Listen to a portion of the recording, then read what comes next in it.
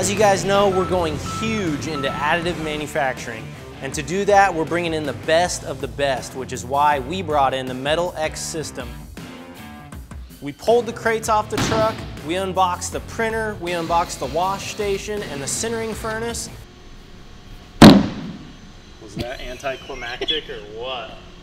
We plugged in the printer, it was super simple, we installed the filament, and we're already printing our first metal part on this machine.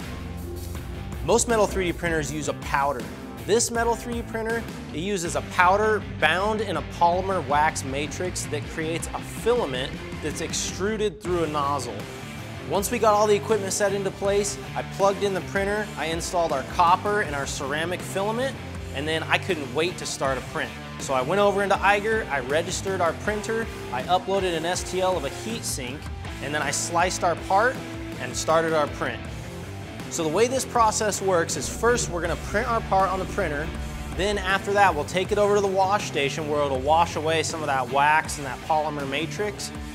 After that, our part will be a collection of lightly bound metal powder. We're going to take that and we're going to put it into the sintering furnace, and it's going to completely fuse that metal powder together, and we'll have a part that has a density of greater than 99%. At the top of the printer there's two spools. There's the metal filament and then there's a ceramic release material. What that release material does is it prints right at the interface between the part and the supports, and it makes removing the supports super easy. They just break away like nothing. This printer is capable of printing at a 2,000th layer height all the way up to a 5,000th layer height. Typically with the wash station and the sintering station, you would need to vent all the particulate and the fumes outdoors, but we didn't want to do that, and so we found an alternative solution in the BOFA unit. And what that does is it's going to take all those fumes and that particulate and it's going to filter it through a HEPA filter. We love this tool. It's a great alternative for if you don't want to exhaust all the way outside.